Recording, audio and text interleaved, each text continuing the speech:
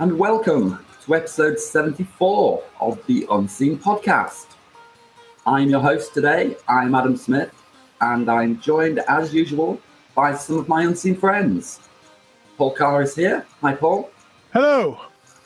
And we're joined by Ciro Via. Good evening, everyone. And we welcome back Ryan MacDonald. Hi, Ryan. Hello, everyone. Ryan, I've asked you today to come along and talk about some of your work as a PhD candidate in the Department of Astronomy and Astrophysics at Cambridge University. What are you studying? What have you been working on?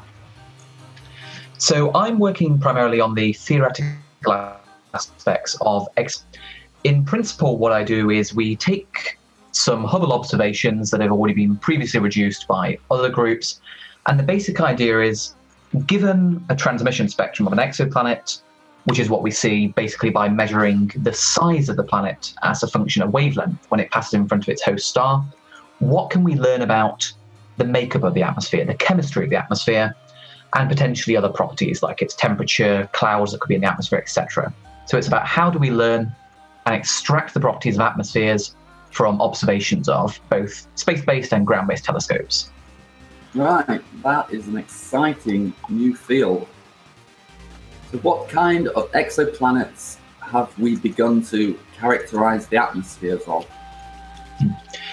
So the characterization of exoplanet atmospheres is actually already quite well established. It was only actually 2 years after the first transiting hot Jupiter exoplanet, HG 209458b, was discovered in the year 2000, that we actually got the first evidence of sodium in its atmosphere. And by seeing that, actually confirming that it had an atmosphere. So almost for 15 years now, we've had observations of exoplanet atmospheres, but it has almost entirely been restricted to hot Jupiter atmospheres. And there are a number of reasons for this. Firstly, they are very close to their host star, so they have very short orbital periods, maybe around 4 days or so.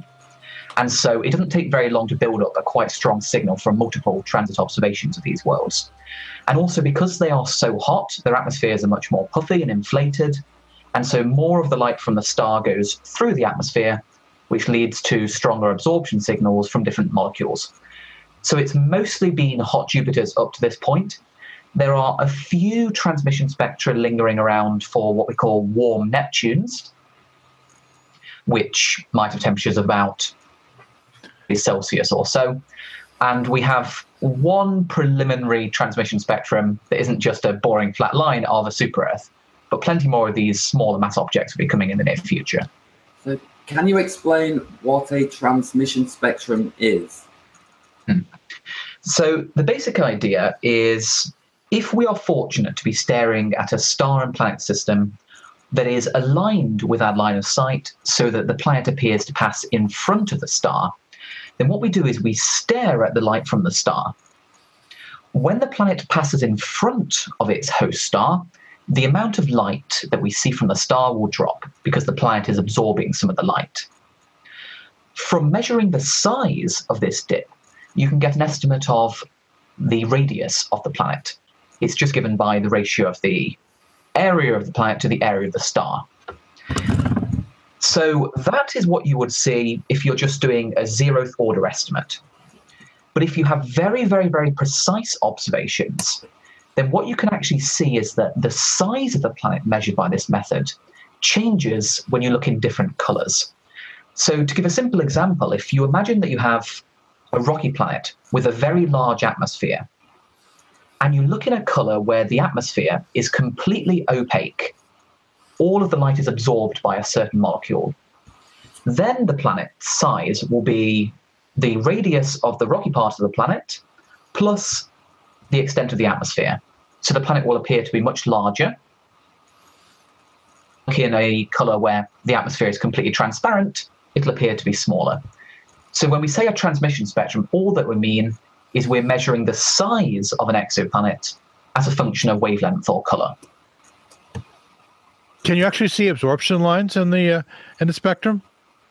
We absolutely can. It's relatively low resolution absorption lines that we're seeing at the moment, so they're quite broad features.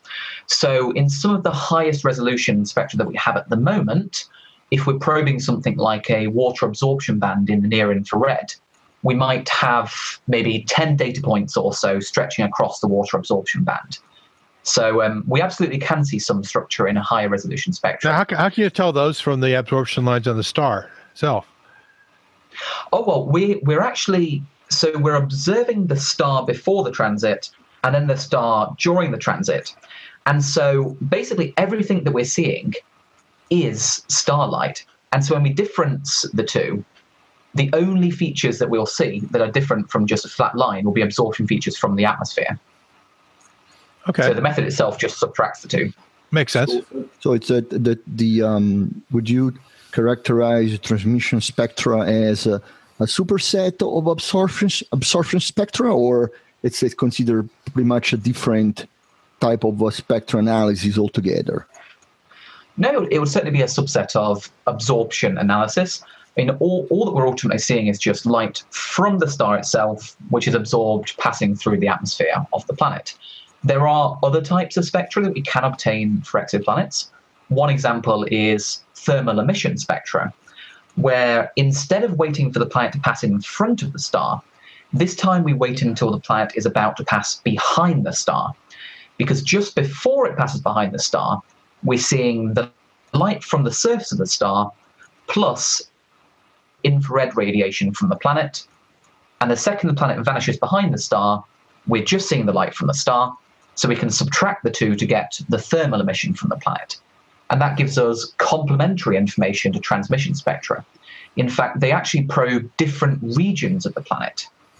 During transmission, we're just seeing light that is passing through the day-night boundary of the planet, what we call the terminator region. But before the planet passes behind the star, when we obtain thermal emission, we're actually seeing the entire day side of the planet. And so already by comparing results from these two different methods, we can start to, if you will, build up a very, very basic map of what the conditions are like on different regions of the planet. All right. Now, can you tell how hot a planet is that way? So if you want to really constrain in detail how hot a planet is, thermal emission is the way to go. Because in transmission, you're only probing the topmost layers of the atmosphere, because there are very long path lengths through the atmosphere. And so very rapidly as you go down, the atmosphere becomes quite opaque. So we're probing atmospheres at pressures of about 3 bar, or about 10 to minus 3 atmospheres in transmission. But in thermal emission dayside measurements, we can go all the way down to about 1 bar or even slightly deeper on these gaseous worlds. So that can let us not just tell the temperature of the planet, but the temperature as a function of altitude, which we can only constrain very weakly from transmission measurements. And there are some really exciting results that we've had from this. For instance, on the Earth, if you look at how the temperature changes with altitude, it starts decreasing with altitude and then suddenly sharply increases at the ozone layer due to the absorption of UV photons that warms up the atmosphere. So the temperature structure can tell you that there is an absorbing molecule in the atmosphere.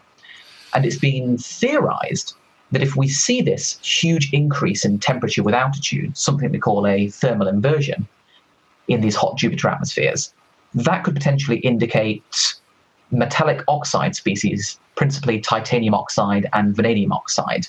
And there's a lot of work considering whether we might be able to detect these species on exoplanets. There's been some controversy, hasn't there, about what exactly we are seeing in these hot Jupiter atmospheres. Can you describe what the controversy is? So there was a lot of controversy with very early results from looking at exoplanet atmospheres, because we were using instruments that were not designed to do this, because the field of exoplanets didn't exist when the instruments were being designed. So there was a lot of controversy with things like early Spitzer Space Telescope measurements of the thermal emission from these planets, and groups analyzing them and the data points moving about all over the place. But the issue is that if you have a model of an exoplanet atmosphere, it might contain something like 10 different free parameters that you can vary. And if you have 2 or 3 data points, then you can make anything fit the model. And so you won't really learn that much about the atmosphere. So a lot of the controversy came from a particular instrument on Hubble that was called NICMOS, which is no longer working. That was what was used principally to establish early claims of water in exoplanet atmospheres. So the first claim of water in a hot Jupiter that is now accepted came about in 2007. But it wasn't really until 2013 that we started obtaining highly robust detections of water that pretty much has no controversy. So we now use an instrument on Hubble called the Wide Field Camera 3, which was installed in the last Space Shuttle servicing mission in 2009. And that has sufficiently high precision that we can get detections on the order of 10 sigma of water in these hot Jupiter atmospheres. So water is no longer controversial. We are very good at detecting water in exoplanet atmospheres now. We even have a detection of water in one warm Neptune, so it's not just hot Jupiters. Actually, two warm Neptunes now. There is a different technique we can use called high-resolution Doppler spectroscopy, which has been used to robustly detect carbon monoxide in the atmospheres of some exoplanets as well. That's basically looking for the thermal emission from the planet by looking at high resolution, seeing how the lines are Doppler shifted as the planet orbits its star. But it's a very difficult technique to do this one. And it can only tell you if a particular molecule is present in the atmosphere, whilst transmission and emission spectroscopy, like I work on, can not just tell you we have detected water in an exoplanet atmosphere. The observations are actually good enough that we can constrain how much water there is in the atmosphere, which is what I've been working on recently. And on one particular hot Jupiter that I've been studying, actually the first transiting hot Jupiter, HD 209458b, we've obtained measurements of the water that constrains it to about a factor of 2 or so. So it's remarkable that these are planets that we can't even directly see. We're just indirectly inferring their presence. And yet we can measure how much water there is in their atmosphere using instruments that were not designed to do this. And that's really impressive.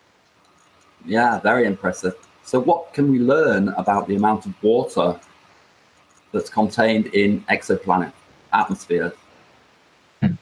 So some of the controversy has been in reports of the amount of water in exoplanet atmospheres. Because for many people that are modeling exoplanet atmospheres, they make an assumption called chemical equilibrium, where if you're familiar, you basically take the Gibbs free energy, you minimize it. You basically say, if the atmosphere was just a system left on its own, you follow the laws of thermodynamics and work out how many molecules of each type should there be when everything comes to equilibrium, which is obviously very boring. And the Earth's atmosphere is certainly not in equilibrium, otherwise we wouldn't have oxygen. But if you want to include a model where you have hundreds of different molecules and you don't want free parameters for all of them, then you would just assume chemical equilibrium. So the problem is that under that assumption, we would roughly expect the amount of water should be similar to the amount of water in the sun, of the order of about 10 to the minus 3 as a fraction of the atmosphere, so 0.1%. But observations of hot Jupiters have been starting to suggest that actually they seem to be much more depleted in water than what we initially expected, potentially by as much as 2 orders of magnitude. And this can have really interesting implications for our planetary formation theories. And there's a lot of work going on trying to explain how planets like these hot Jupiters must be forming if they are so radically depleted in water. So we're really at a critical crossroads, because we're now going not just from detections of chemistry in planets we can't see, we're now going to how did the planets that we can't see form via the atmospheric composition? Or where did they form? Yes, certainly. You could potentially constrain where in the protoplanetary disk they formed from things like not just how much water there is in the atmosphere, but carbon dioxide, carbon monoxide. You can potentially tell beyond what's called the snow line they might have formed based on where certain species in the disk to form ice that can be scooped up by the planet as it migrates inwards. So there's all manner of things that we potentially learn. I have a question for Ryan. Ryan, so these techniques that are utilized for detecting the atmospheric chemical composition on these hot supergiants, hot gas giants, are those techniques directly transferable to be able to influence the chemical composition of the atmosphere of other types of exoplanets, such as smaller ones like rocky ones? So absolutely. In particular, the technique of transmission spectroscopy, which I use for my own work, has already been used for smaller gaseous planets, these warm Neptunes, and has actually been used successfully for one super-Earth, 55 Cancri E. There were a few other super-Earths that it was tried for, but they appear to just be dominated by clouds, and so it's one. So the short answer is absolutely yes, and the James Webb Space Telescope will enable us to obtain transmission spectra by these exact same methods of smaller rocky planets. The issue is just that rocky planets, which have atmospheres that aren't dominated by light elements like hydrogen and helium, have much more compact atmospheres. And so the signals are a lot smaller than they are for hot Jupiters. For hot Jupiters, the signal from the planet itself might be 1%, a 1% dip in the light from the star, whilst the signal from the atmosphere of that. But then if you go down to an Earth-like terrestrial planet, then it goes down to about 1 part in a million or so, and it becomes much more challenging. Could be as much as 10 parts per million. So yes, and JWST will be able to do it, particularly for planets around M dwarfs like the TRAPPIST planets. We will be able to use these techniques to constrain the atmospheric composition of those worlds. Now, you mentioned that Hubble was not designed to study exoplanets. Now, JWST, I think, has been more designed to study exoplanets. If you could design the perfect instrument for studying exoplanet atmospheres, what would it look like? Oh, the perfect instrument. Well, the perfect instrument would obviously be an interstellar probe that could actually get there and see what it is. But that's a little bit too ambitious. Okay, done. So consider done. So, firstly, JWST is a catch-all. It's basically its pitch is to solve every outstanding problem in astrophysics, and so even exoplanets will only get maybe 10-15% of the time. And so that means that even JWST will probably only be able to characterize in detail less than 10 exoplanets, less than 10 rocky planets, I should say. And so that really limits the kind of comparative planetology that you might want to do. And wouldn't it be a shame if we find, for instance, we look at 10 planets and we find that none of them have oxygen because we just chose the wrong planets, for instance. So we want a dedicated exoplanet atmospheres telescope. There are some proposals. For example, ESA has a proposal that's been going around for a while called Ariel that could do this, but none that are actually approved to fly at the moment. So that would be me looking at transmission spectra. In the further away future, you could potentially try and directly image these planets. So that has a big advantage because we don't have to have systems that are aligned just right, planet pass in front of the star. We literally just stare at a star, filter out the light, potentially using something called a star shade or a coronagraph, and then directly see the light reflected from the planet. And that would let us see... Sorry? Go ahead. Finish your thought there. Yeah. That would let us probe the atmospheres of planets like Proxima Centauri b, which unfortunately does not transit. Now, JWST has something they call a coronagraph. Is that not quite the same, or is it? No, it is the same. JWST will be able to carry out some limited direct imaging as well. If you want to do direct imaging more successfully, that'll probably wait until the WFIRST mission launches, maybe in 2025 or so. But even WFIRST will not be able to directly image true Earth analogs. That will be able to do planets like Jupiter and Saturn, for instance. At the moment, we can't even do those. We already have some direct imaging spectra of planets in very, very, very wide orbits, much wider than the orbit of Pluto, for instance. We're talking order 100 astronomical units.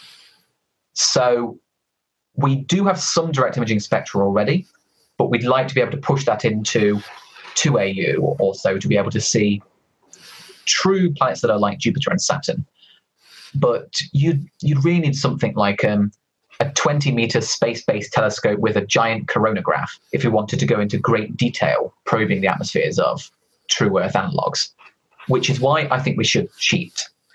It's much easier if we look at planets around small M-dwarf stars. That means that it's a challenge to analyze their atmospheres that we can solve this generation within the next 5 to 10 years, instead of waiting for the technology developments to look at Earth-like planets around Sun-like stars, which is still 30 or 40 years away. I have a question for Ryan. I don't know. I have learned something today that's particularly intriguing. Well, first of all, I learned that you were involved in some of the analysis of the data for the Venus Express mission. Correct me if I'm wrong. That was the European Space Agency mission to Venus that was launched in 2005. Yeah, that's correct. The factoid that I've learned is that one of the things that was done was they used the observation of Earth from Venus as a model to be able to detect life on planets that have a similar level of visibility such as what Earth has from Venus. Do you know more about this? Can you elaborate if you do? Yes, so it's remarkable actually trying to see the Earth as a single pixel and see how much you can learn about the Earth if you pretend that you know nothing. The result, as the Earth rotates and the fraction you're seeing in the field of view changes from ocean to land, for instance, then that subtly changes the reflectivity of the planet. And so you can produce a very basic map of continents versus oceans on a planet, even with just a single pixel, which is really impressive. And then if you do that for many, many, many rotations, and occasionally you see small differences, that can potentially help you constrain the cloud distribution and variability in time. And that's one of the really important themes about potentially seeing biosignatures on exoplanets, temporal variability, how things change with time. So there are spectral features you can also see, even from just a single pixel of the Earth. If you look at just a satellite map of the Earth, you see there's many green areas, for instance, dominated by vegetation. If you take the average spectrum of our planet, the reflected spectrum, you can actually see this in that almost all of the red light is absorbed because the planets are absorbing it for photosynthesis. But then suddenly the amount of light reflected rises when you go into green light, which is what we're seeing when we look at the leaves of plants. This sudden increase in the reflectance once we go from red light into green light. And we can see features like this, even with just individual pixels. So you'd be surprised how much you can actually deduce about the Earth just with a single pixel or just a spectrum of the averaged properties of the planet. Well, that leads me to the question. I mean, obviously with hot Jupiter, it's not an issue, but if we can image Earth-like planets and we're looking for biosignatures, what do you think would be the most persuasive biosignatures that we could see with telescopes that are foreseeable within a human lifetime or so? So when people are talking about biosignatures, you need to be careful because often a lot of these biosignatures could have abiotic ways of producing them. So one of the ones that's tossed around most often and is familiar from our own experience is oxygen. Of course, oxygen, 21% of our own atmosphere, is predominantly produced, at least in the case of Earth, by photosynthesis.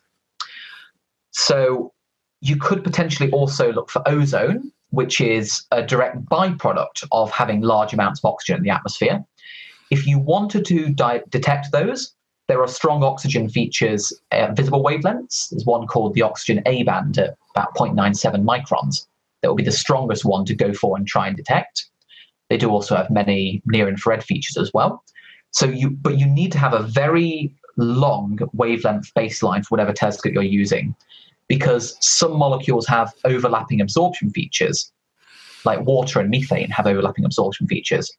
And so to disentangle the puzzle of which species is causing absorption you might see, you need to look ideally from the visible all the way out at infrared. So from about maybe 500 nanometers up to about 10 microns or so. So oxygen and ozone are tossed around as two possibilities. Methane is another really good one. Ancient life on the Earth before the Great Oxidation event in the Archean were microorganisms that predominantly produced methane as a waste product. They were called methanogens. And that's the kind of life that potentially has been speculated might exist in the subsurface of Mars, producing spikes of methane there. So in the early Earth, methane could have been as much as of the atmospheric composition. But even with present concentrations of methane, we can still see methane in the spectrum of the Earth.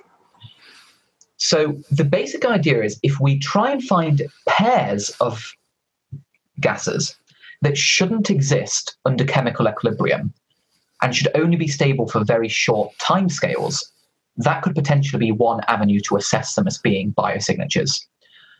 So those are some common biosignatures, but there's a lot of work going on trying to come up with better biosignatures. So there are some speculative compounds made of sulfur that are very difficult to produce by abiotic means, but are produced as indirect byproducts of life. So things like dimethyl sulfide or dimethyl disulfide. The issue is they are produced in quite low concentrations. And so although they have strong absorption features, they might not exist high enough in the atmosphere for us to see them. But overall, the best biosignature, I believe, is nitrous oxide, N2O. If you want to produce that abiotically, then lightning can produce a little bit of it. But from all that I've seen from various studies, abiotic production mechanisms hardly produce any nitrous oxide, whilst it's a direct byproduct of life. And that could potentially be as much as maybe 10 to the minus 5 as a component of the atmosphere. And there are also studies suggesting that it might not just exist on atmospheres similar to the Earth that are dominated by things like nitrogen, carbon dioxide, or water. It could even exist on atmospheres with hydrogen or helium envelopes. And on those planets, it's even more difficult to imagine how you might produce nitrous oxide abiotically. So that's one that I would say would be not quite a smoking gun, because we always need to be incredibly skeptical if we detect one of these gases. It will take a long time for us to try and rule out in context any abiotic production mechanisms. But I would say that is our best bet, nitrous oxide. Okay. Now, the supergiant planet that you have studied was about 150 light years, right? I believe, from Earth in Pegasus. Is that correct? Oh, yes. What, HG209? Yeah, about 150 light years away, I believe. So my question is, what kind of constraints there are as far as being able to detect the composition of these exoplanet atmospheres, as far as what's currently available in terms of technology? What kind of constraints there are as far as the distance? So, is there a certain distance limit where detectability of atmospheric composition becomes much more difficult or even impossible right now? Yeah, so as far as I'm aware with regards to distance constraints, I've seen spectra of planets about 400 light years away or so. And in terms of detectability, I believe the rough limit of current technology is pushing about 1,000 light years or so away. Unfortunately, basically almost all the Kepler planets are pretty much ruled out. They're just too far away in the Kepler field for the majority of those worlds. So the best targets will be nearby stars, which are relatively bright, and ideally small stars. The quantity that we're trying to maximize to get really strong signals is the ratio of the radius of the planet to the radius of the star. So small stars, and if they're cooler, we have an additional advantage because the habitable zone, if that's what you're interested in, is closer to the star, meaning the planet orbits much more frequently. And so stare at a star and observe multiple transits, so we can build up a strong signal of the atmosphere, because the noise on the error bars will go like 1 over the square root of the number of observations. So, and it's a pity really, because there was actually one super Earth where a dedicated Hubble Space Telescope campaign to see 60 orbits of this super Earth. It was GJ, I think it was 1214b. 60 orbits of Hubble, and it was a completely flat line, which either tells you it's a ball of rock, or more likely, it's an atmosphere with a very high altitude cloud deck, because clouds basically, at least in transmission spectra, have the same kind of effect as a hard rocky surface. They just absorb pretty much all of the light. So clouds are a big problem in our field at the moment, and we're still learning about how to predict which planets might have clouds or might not have clouds to maximize our chances of getting good, strong signals. So a Venus-like planet would be not a good candidate then. So I've seen some studies that people have been doing specifically on the TRAPPIST system to try and figure out, would you be able to constrain the composition of a Venus-like planet? And the answer seems to be that yes, if we had a Venus around TRAPPIST, you should be able to detect principally things like the carbon dioxide in the atmosphere. And that's just because although Venus has clouds, the cloud decks are relatively low. And in transmission, we're probing very, very low pressures that go above the cloud deck. And so long as the dominant species are still relatively prevalent to those high altitudes, that shouldn't be too much of a problem. Can I ask you about the problem of flat spectra? Have we overcome this problem?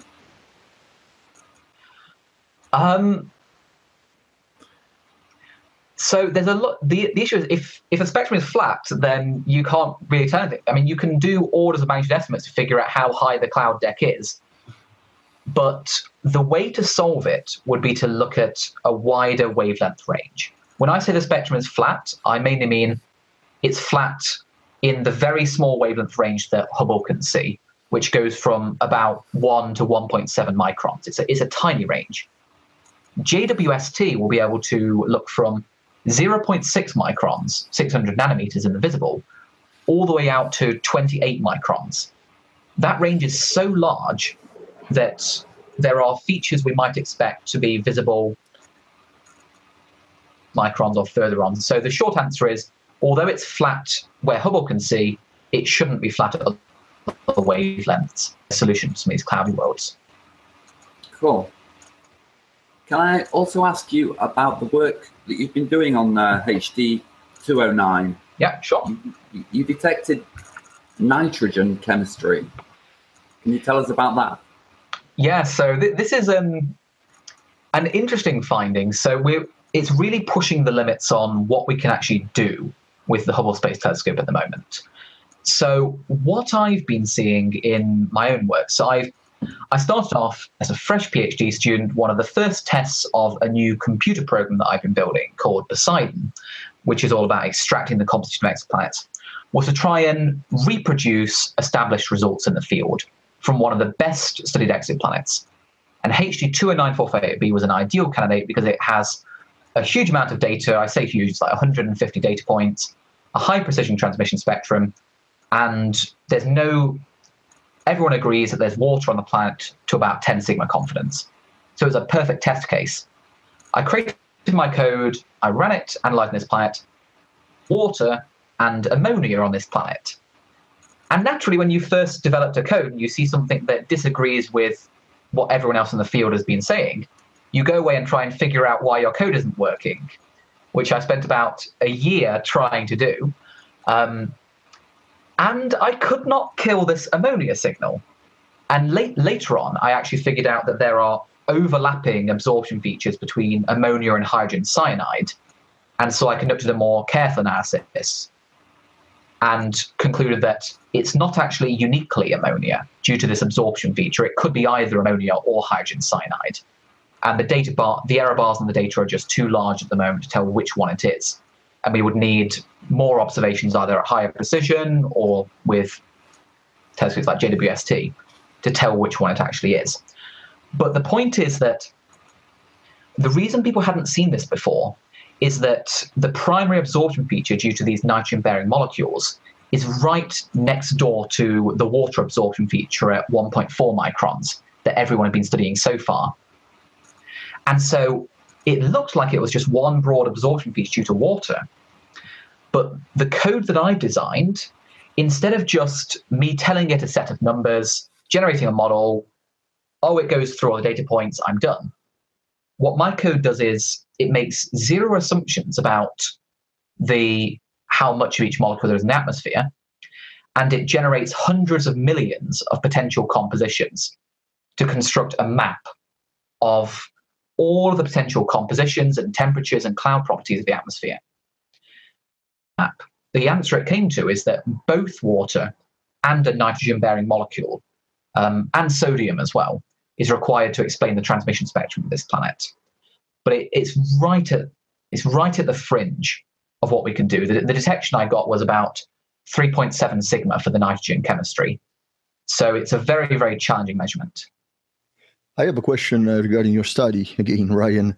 Another thing that I found particularly intriguing in the conclusion, and I'm hoping that you can talk a little bit more about this, is that one of the things that you found is based on your Bayesian data analysis, is that the best detection was that you found possible is when there's a condition of partially cloudy versus clear or mostly or completely cloudy. You found that the partially cloudy condition was more ideal. Can you elaborate or explain a little bit more on how you came about to came to this conclusion, basically? Yeah, so there have been a few studies that have come about just 3 years that have been trying to examine how these atmospheres might not just have homogeneous one-dimensional properties, but how, I mean, if you look at Jupiter, in particular, if you look at the beautiful images that have been coming in from Juno, Jupiter is not just a circular blob with one color across it. It's not, but when we model exoplanets, that's effectively what we're considering.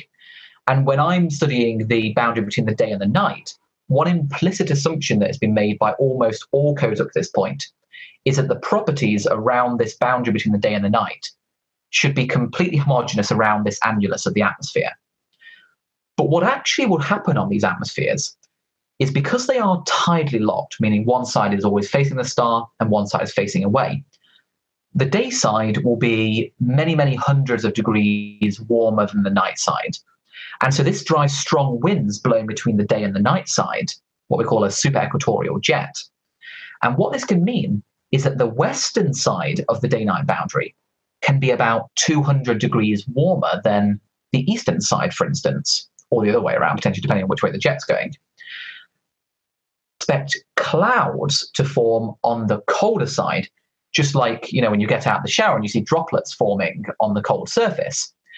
And so that could lead to the case where you have a roughly half of the planet that has no cloud and another half of the planet which has a cloud deck.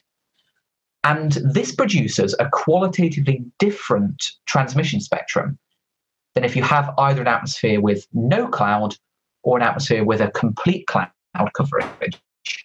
Difficult to model, actually. It's basically just a superposition of a model with no atmosphere, no cloud, I should say, and a model with a uniform cloud weighted by how much cloud there is along the terminator. And so I found actually that a model with about 57% terminator cloud coverage performs radically better to about 4 sigma confidence than a model with a uniform cloud, or 5 sigma to a model with no cloud, which is interesting because it shows that already with these very low precision spectra, we're talking about being able to extract some very preliminary 2-dimensional properties of these atmospheres.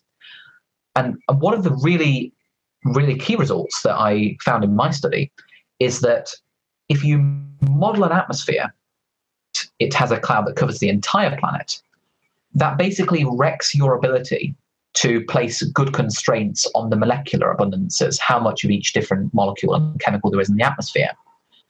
You get very sharp constraints if you have no cloud deck, but if you consider a model that has a cloud-free part of the atmosphere and part of the atmosphere with a cloud, then the light going through the cloud-free part gives you constraints on the molecular abundances, and the part going through the cloudy part of the atmosphere tells you about how high the cloud deck is. So by considering a more complicated model, I've actually been able to extract more information about the planets.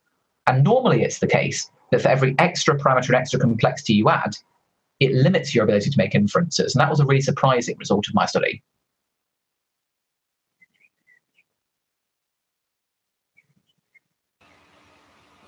It's really promising research. The whole field is really exciting. Is it competitive?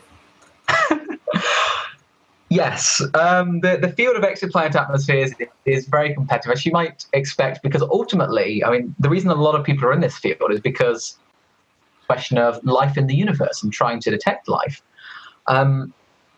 So, yes, there are a lot of groups that are very competitive, and the issue as well is that it's very easy for the public to understand and grasp many of the concepts.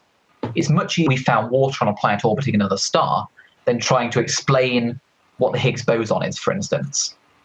And so it's a very publicly and press-driven field. The discovery is made, then immediately a press release goes out, and that causes a lot of attention.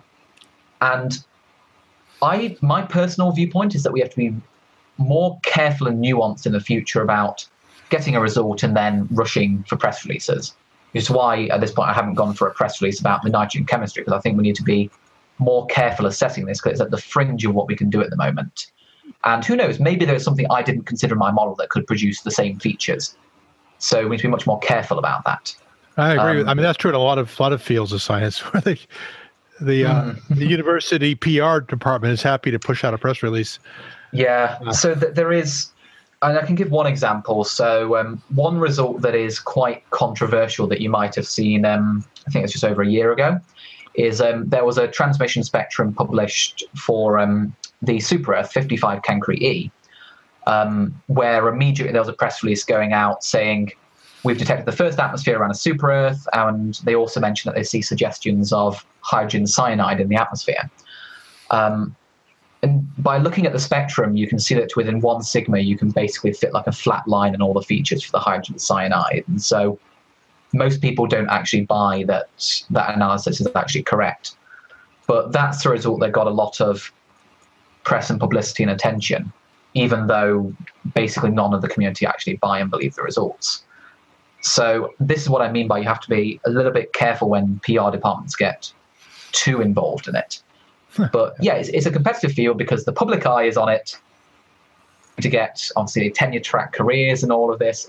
But then equally, there's a lot of universities creating new departments and hiring people. So I think it all balances out. Sure, it's competitive, but I love that. I thrive on the competition, because when you look at a spectrum and you are seeing something that no one in history has known before about a planet orbiting another star, that's such an incredible moment, an incredible feeling that keeps you going, and it's addictive working in this field. You actually can't stop working on it just because of how exciting it is to make scientific discoveries so easily. Cool. Well, thank you, Ryan. It's a fascinating topic. As well as being an exoplanet scientist, you are also a Mars One astronaut candidate. Can we talk about that? Yeah, absolutely. What is happening with Mars One? Very succinctly put. So the short answer is almost everything that Mars One has been focusing on in the past year to 18 months or so has been on the financial side. Because what they've done in December of last year is they listed as a publicly traded company on the Frankfurt Stock Exchange.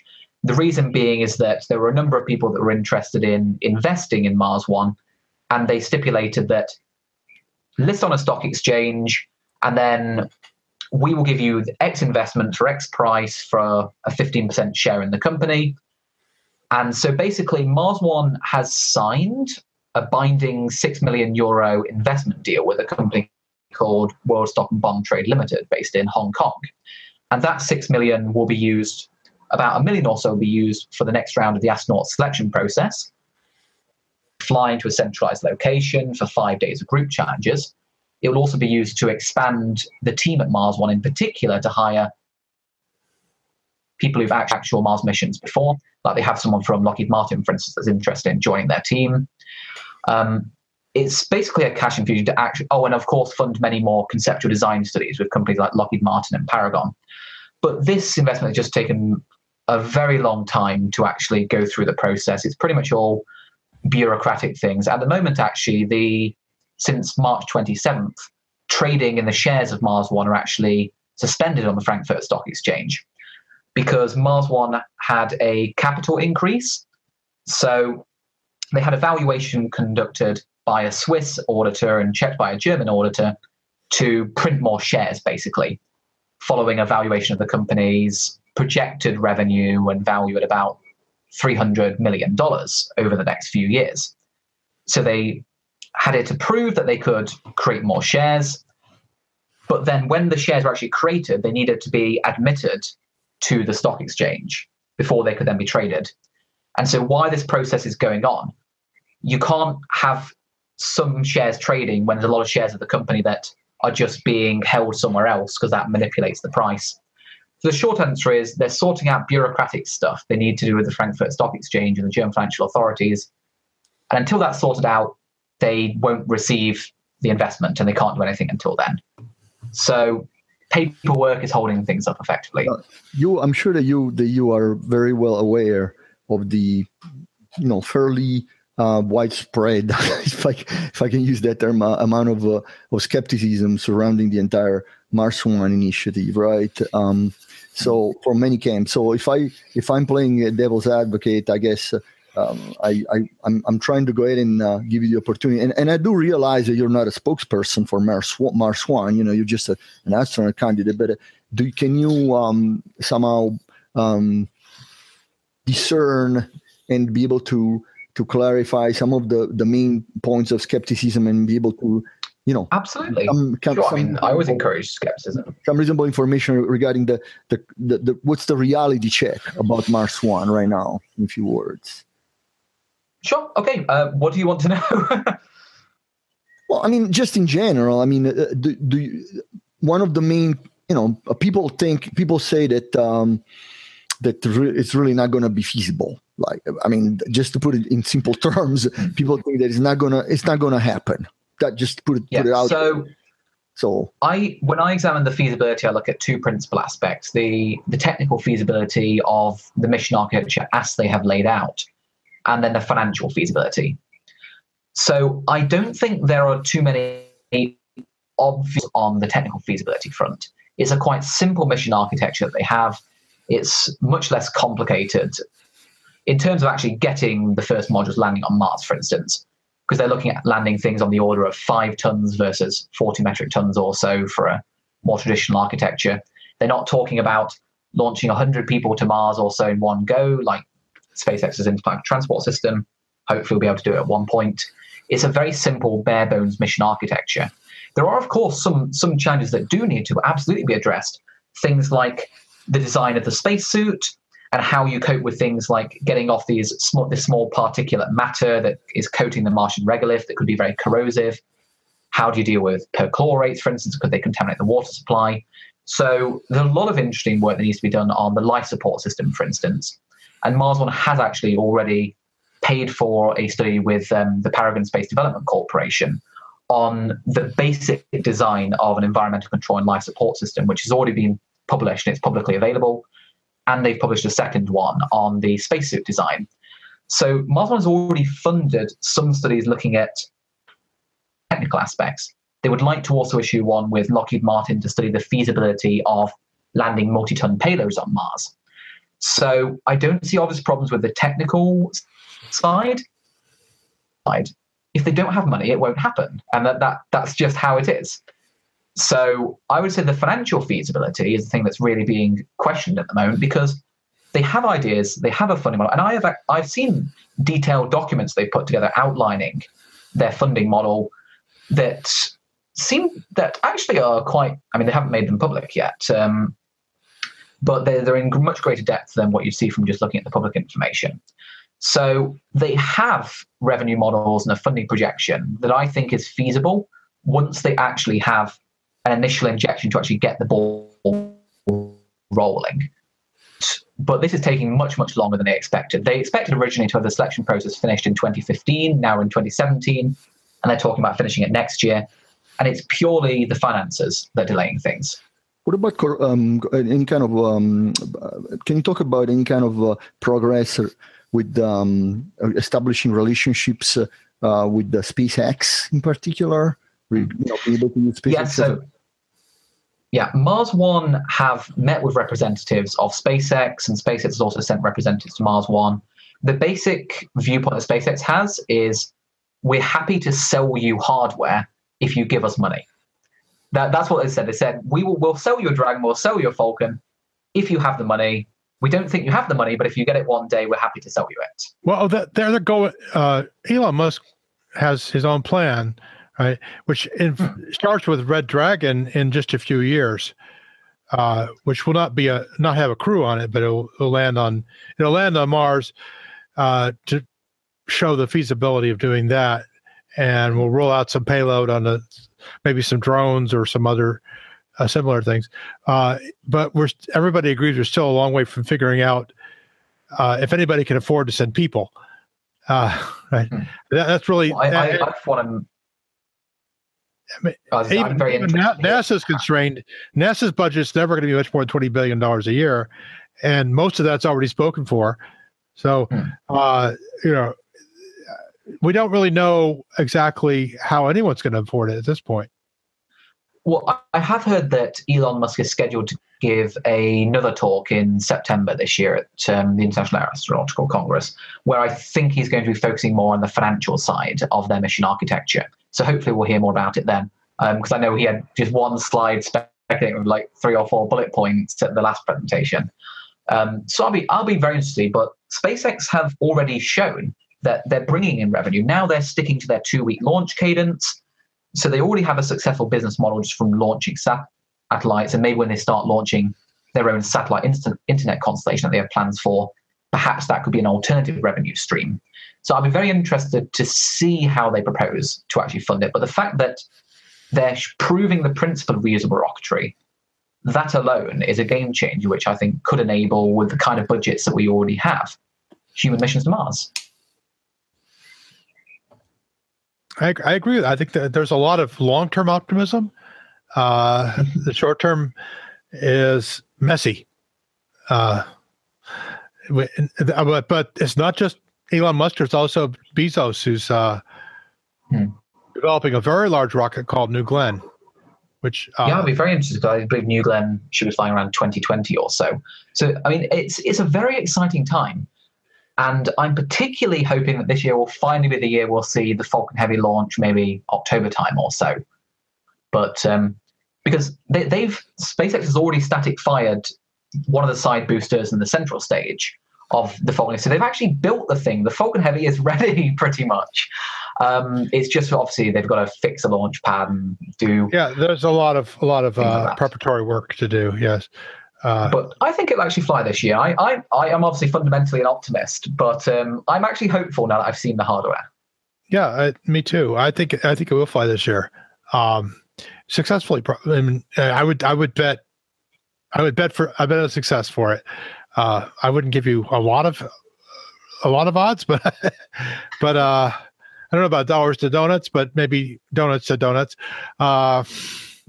Yeah, and once I think that the basic feeling that we have now is that the launch cost problem is slowly but surely getting solved.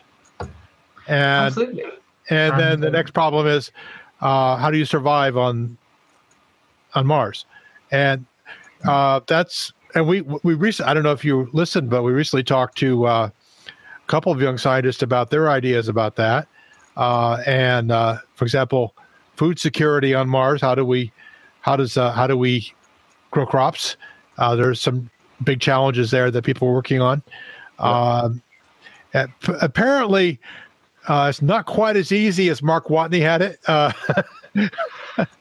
Mars One's actually done some work on the food front as well. They've partnered with some science at Wageningen University in the Netherlands to look at the feasibility of growing crops in Martian soil simulants, the same kind of ones that NASA uses for simulating the properties of the regolith. And one of their conclusions was that actually the potatoes perform terribly. So Mark Watney might have a little bit of a difficult time. Well, I think Morgan told us that there's a Peruvian potato that does well. She couldn't tell us everything that she's got going on because they're still talking to VCs, but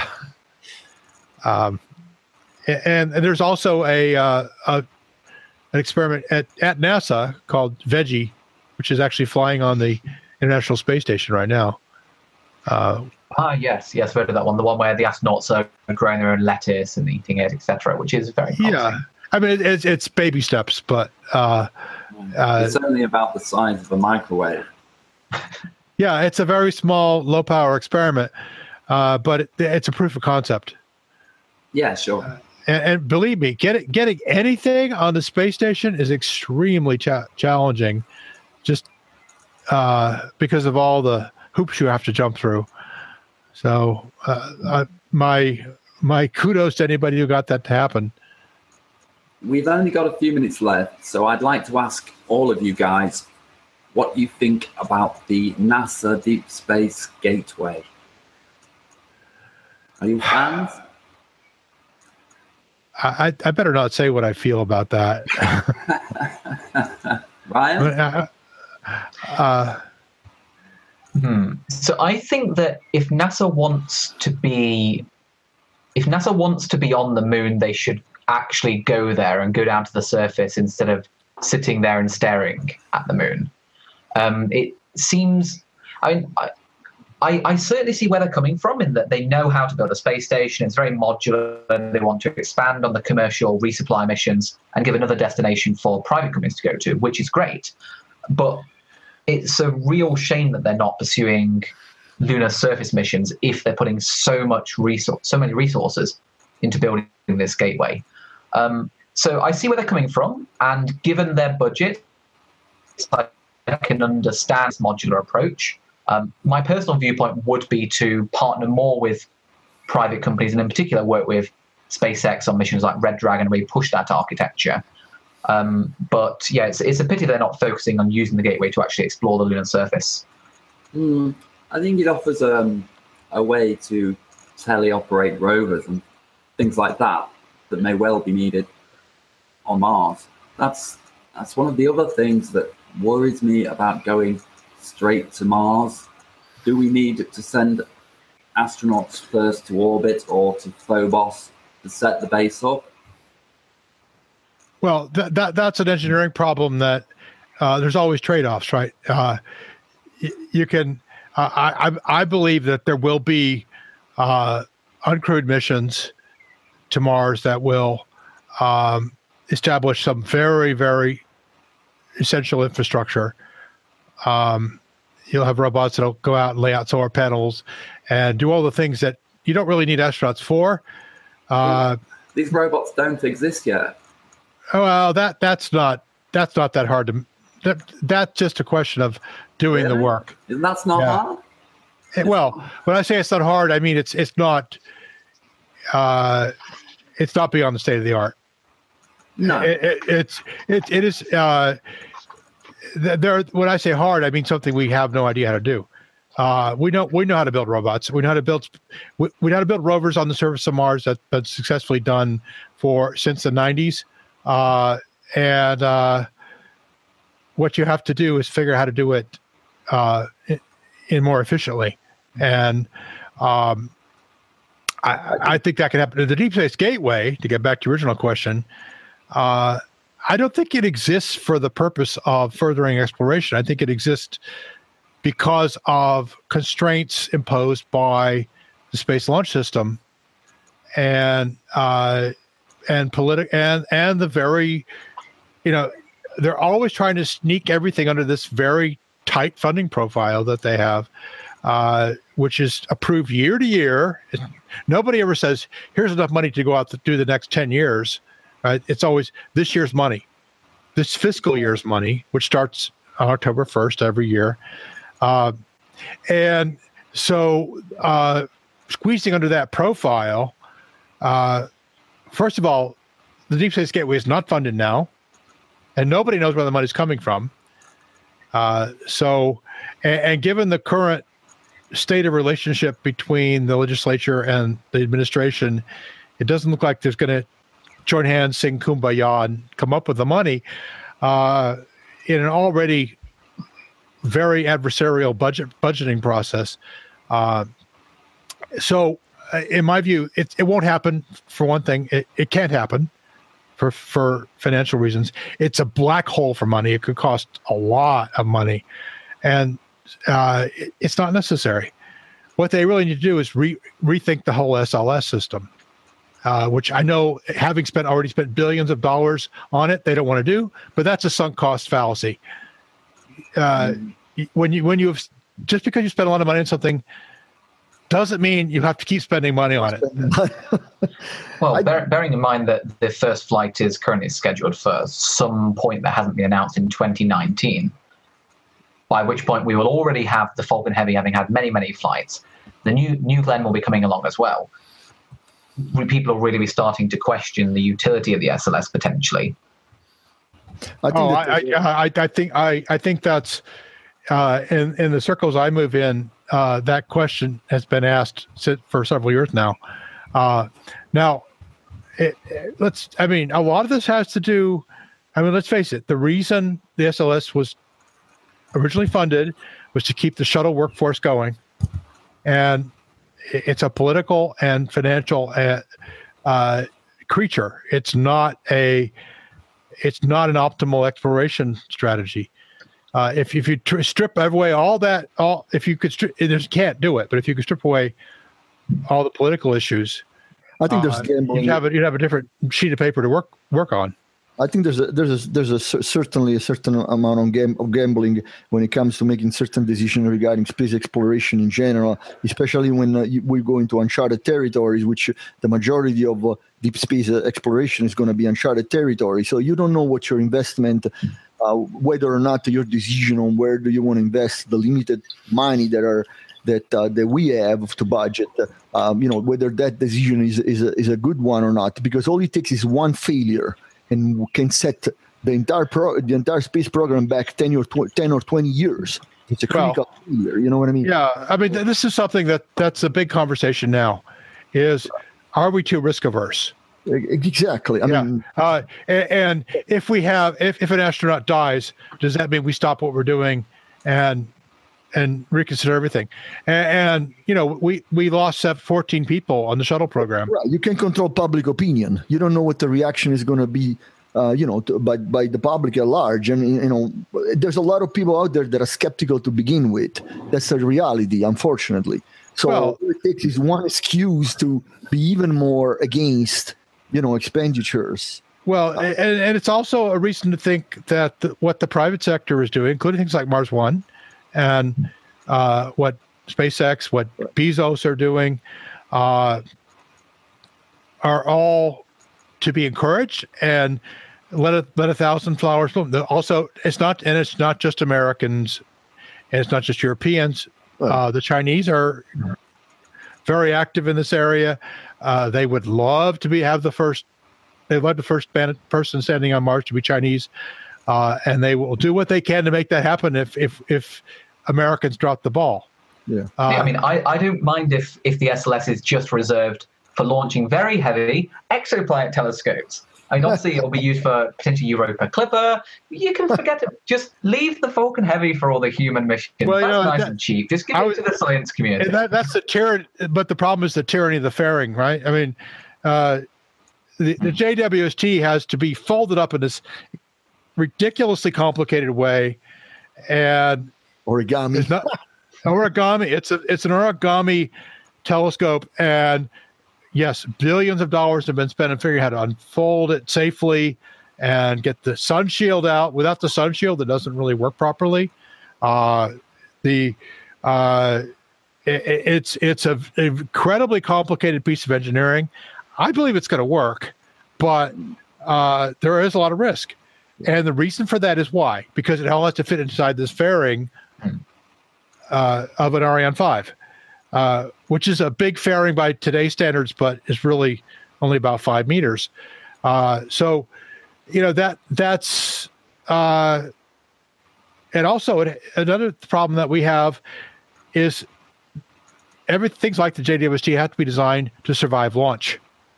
Right. If they could be assembled in space, you'd only have to design small components to survive launch, and then put them together in space, and So that I think is the next frontier is in space assembly. And I'm not just me saying that. A lot of people are thinking along those lines, including NASA and certainly DARPA. I think putting that way you're not. I mean, the biggest fairing we're going to see for the next 10 years is going to be a 7-meter fairing on New Glenn, and probably not going to see a bigger fairing than that until ITS, and if ITS ever happens. So that is, we're looking 12, 15 years away. So if you want a big space telescope, you got to put it together. You got to launch pieces of it and put it together up there with robots probably, or possibly astronauts. Mm-hmm. Well, thank you guys. We are out of time. Thank you, Ryan, in particular. It's been fascinating to learn about exoplanet atmospheres and about your plans to go to Mars one day. That's it for today. You guys can each say goodbye if you like. I have one thing I'd like to add, Adam.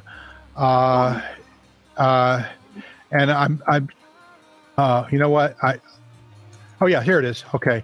The person who has designed the Unseen Podcast banner that we use on our website, I told him I'd give him a shout out. J.